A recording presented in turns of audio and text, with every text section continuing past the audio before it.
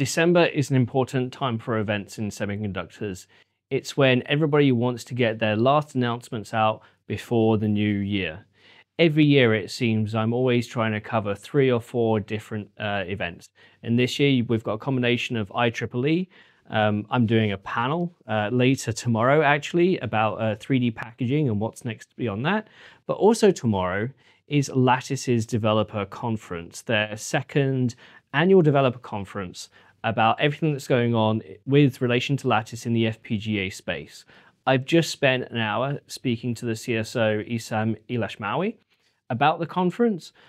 But the important thing here is that FPGAs are still part of the compute family. Again, I speak about on this channel a lot about high performance compute, what's needed to get there. And in terms of the FPGA space, the needs and demands are a lot more varied than what you consider in traditional compute. FPGAs, by design, field programmable gate arrays, means that you can bring your more optimized algorithm and optimize it further on an FPGA without needing to build an ASIC. Now, it's going to be higher performance than a CPU, that's the idea. It's not going to be as power efficient as, say, a GPU or dedicated ASIC, but it's highly configurable, and that's where the benefit is. And we're seeing a renaissance in FPGAs recently. It's not just simply that reconfigurability that's needed. You also need I/O, you also need security, you also need more advanced interfaces, whether that's 1 gig, 2 gig, 25 gig, or even higher. FPGAs also have long life cycles, so the ability to support what could be potentially coming out in the future, such as post-quantum cryptography, is becoming a more important feature of new FPGAs coming into the market. Thing is, new FPGAs don't come into the market that often. As I said, it's a very long life cycle product in of itself. Most of what's deployed today in FPGA land was designed 10, 15 years ago, and is still sustaining those product designs that they're embedded into. However, because we have new generation process nodes, because we have advanced packaging, because we have new use cases, there is a need for FPGA companies to go and build what's needed at the customer level in the latest generation process nodes. Now, in this instance, we're talking, if you're talking about the big FPGAs, you might be in say a 5 nanometer type class node.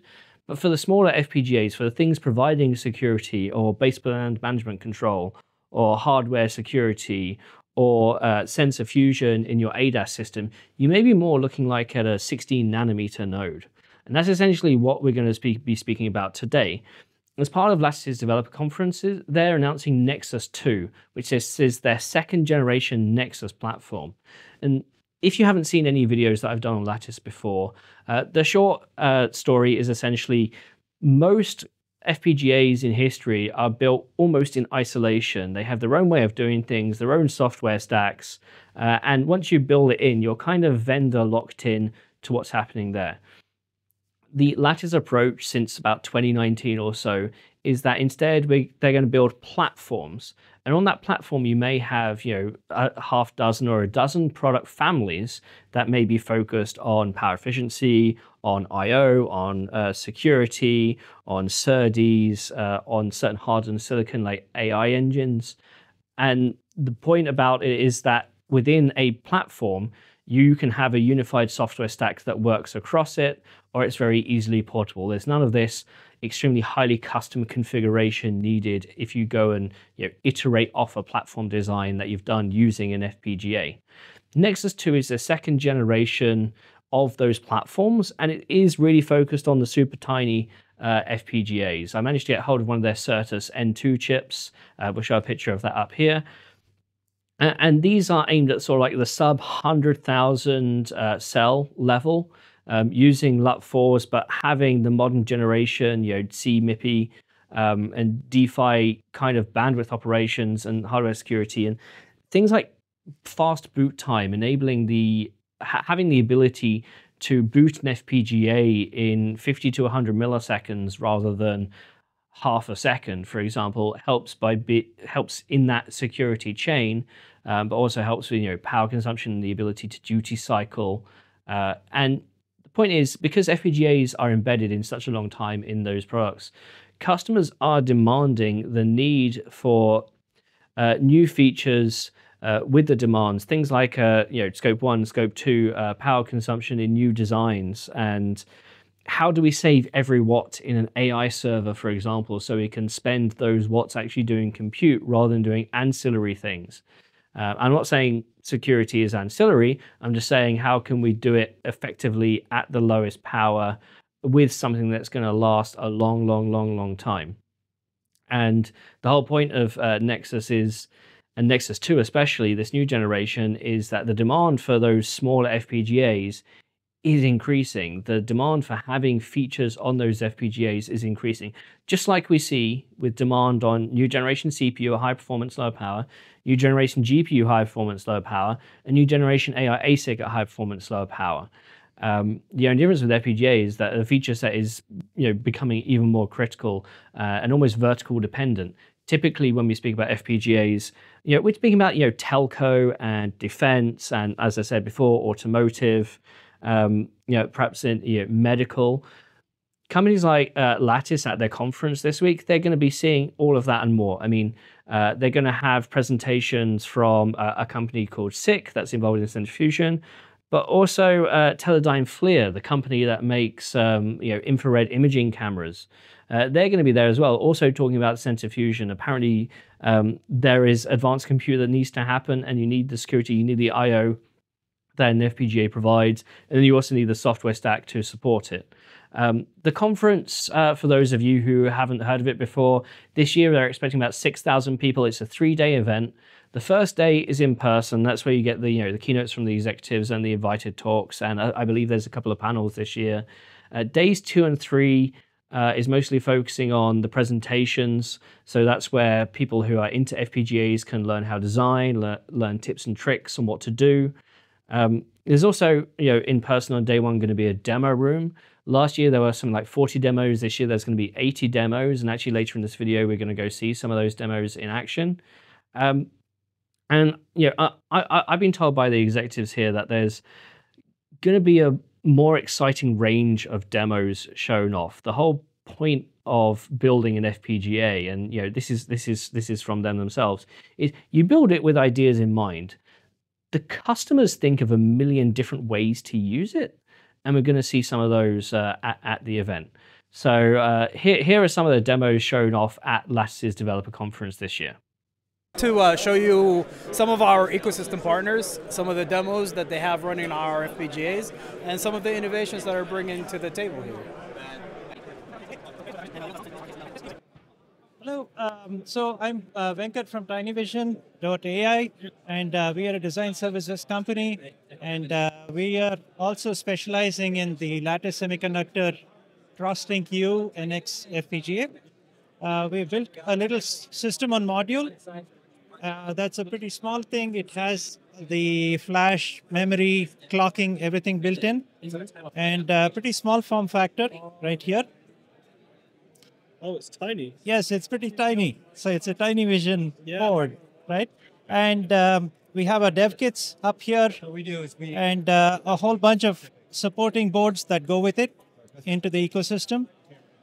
What we have as a demo is we're demonstrating full HD image processing at 30 frames a second using our partner company's StreamLogic, their tool chain. And their tool chain is a graphical tool chain. It lets you drag and drop various image processing elements and press a button and get RTL out of it. And what we have here is a pretty simple looking application that does it does color detection, right? Now, the really cool thing about this is that all this was done by pressing a button to generate the RTL. We did not have to sit and do test benches in RTL or prove out various image processing elements. We also have a second demo here from our partner company, Constructive Realities, and they've ported time-of-flight processing onto the Crosslink U FPGA. So, over to them. Hi. So, I'm Eric Slicer from Constructive Realities. So what we've implemented on the Tinyvision clunks. The Lattice NX33, we've implemented a fixed point depth pipeline that's actually running on the FPGA. It's ideal for compute constrained environments where we can run a full high resolution VGA time of flight pipeline on a very small device, whereas normally it would take up a lot more compute power on on the host, which in most of our applications are small board computers like Raspberry Pi.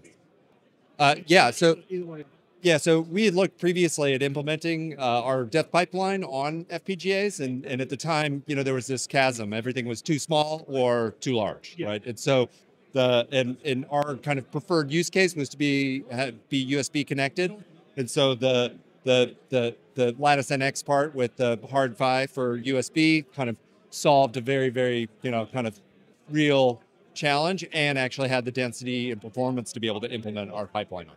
So it's really the first product that's come around that kind of strikes in the middle, where we can do what we need to. We've got a little bit extra headroom to be able to do other things that are part of our vision pipeline. So that was there's one option. Yeah, I think I'll add a little bit to that. This is kind of a Goldilocks part in some sense, because when you want to process a couple of cameras worth of images, you don't want a giant FPGA. You don't want something too small either. You want something that is just right. It's capable, low power, and small, right? Those are the important things. And I think this chip is just perfect for that. It's not got too many IOs, so it's small. Yeah, good afternoon. My name's Rob DeMillier. I'm here with Neurala. We're a Boston-based AI software company that specializes in putting running neural networks on low-power devices, such as the Lattice FPGAs. What we have here is a demo that shows a relatively simple application where we're detecting presence and absence of coffee and tea bags in an image frame. But the network is running on the Lattice Certus Pro NX, with some of the network architecture running here on the Raspberry Pi. So again, a relatively simple application, but it was trained in 5 minutes on the Raspberry Pi computer. And we're seeing inference speeds here on the order of 5 frames per second. So this is just a prototype at this point. We're looking to productize it over the next year in further collaboration with Lattice, and hopefully there's more to come here in 2025 on this.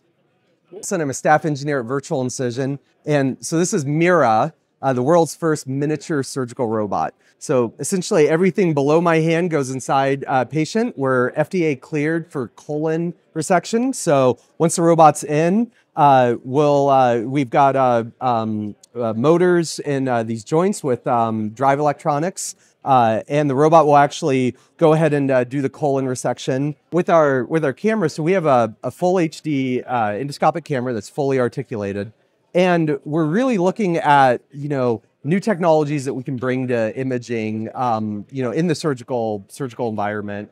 And so one thing that we've been doing this year is partnering with NVIDIA and Lattice on Holoscan Sensor Bridge. So Holoscan Sensor Bridge is an exciting new technology where you basically take raw sensor data through an FPGA, put it into UDP packets, go to RDMA, RoCE, Ethernet, and they will arrive directly in a GPU where you can process them and really do anything with it. So base level processing would be if you've got image data, demosaicing, color correction, black level compensation, sharpening, all those sorts of algorithms. You can actually run those in the GPU in real time with ultra low latency. So you're not hitting frame buffers, you're not hitting sort of those walls in computation that you typically would run into. And so what we did was we started with the standard Lattice NVIDIA Holoscan Sensor Bridge EVK,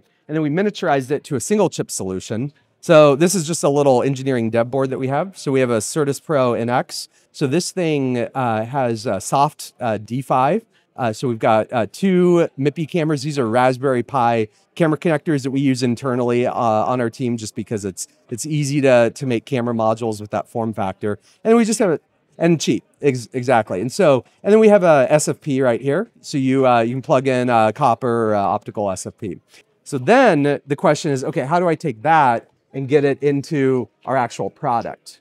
So our current product uses sort of like a traditional serializer, deserializer solution that was on a form factor of about this big. So this board would take the image sensor data and then serialize it into a coax connection. And so what we did was, because Lattice has probably the smallest FPGA on the market with a 10 gig Certus as well as MIPI support, so we were able to get that down to a 2x3 centimeter package. So what we have here is we've got our Certus FPGA right here, and then we also have a Marvell 10 gig copper PHY. So this board, you can think of it as taking MIPI in and Ethernet out. You know, I've been following Lattice for a number of years now. It was initially accelerated by their new CEO a few years ago, who came from AMD, who I got on really well with. He took a bunch of his team over to Lattice, and that got me more interested in the company than ever, because really in this industry, it's almost who you know, not what you know. But it's very obvious from their strategy that you can't just go after high-end FPGAs. Small, the sort of sub 100 or even the 100 to 500,000 cell FPGAs are still in high demand. They still need innovation, and they still need events like this to showcase A, what they can do, and B, share the tips, the tricks, the potential of what these chips can do. FPGAs, by their nature, don't get a lot of time in the limelight because we often find them in embedded systems. They're very much not at the forefront of the customer lifestyle like a smartphone chip or a PC chip or a GPU might be. Then again, you could almost say the same thing about AI chips these days, but because there are companies worth trillions of dollars dealing with it, we get to hear about it a lot more. Whereas FPGAs, we don't hear about it that much. And as I was talking to the executive team here, there is no global FPGA conference to bring everybody together, as there would be any sort of like any traditional trade show or an IEEE event. So that's what makes Lattice's developer conference really interesting. And the executives say it's not a Lattice specific event. They would love other FPGA players to come by, and over time as it evolves, it would be ideal to be a sort of general worldwide FPGA conference. Though, given that this is the second year, they're still seeing where that ramp is going, and with the renewed interest in high performance compute, the need for FPGAs is growing, either in the data flow path itself, or actually doing the compute with all the features that I keep on mentioning. It has been really exciting. It's good to see the executives here. It's good to finally meet the new CEO, Ford Tamer, to see where he takes the company. But if you are interested in the FPGA life cycle and what's new and how to use the FPGA software that's out there, you can still sign up for Lattice's conference to go see all the presentations. I believe they'll be putting some of them on YouTube eventually, potentially. But yeah, no, simple sign up, go to the website. There will be a link in the description.